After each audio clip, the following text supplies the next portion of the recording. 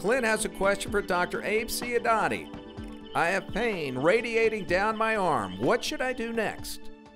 One of the common reasons for radiating pain down the arm coming from the neck is usually a pinched nerve. And the next step is usually to get an MRI to see what is causing that. Usually it's a disc herniation in the neck that's pinching the nerve, and or a bone chip or osteophyte that has formed and is inflaming the nerve.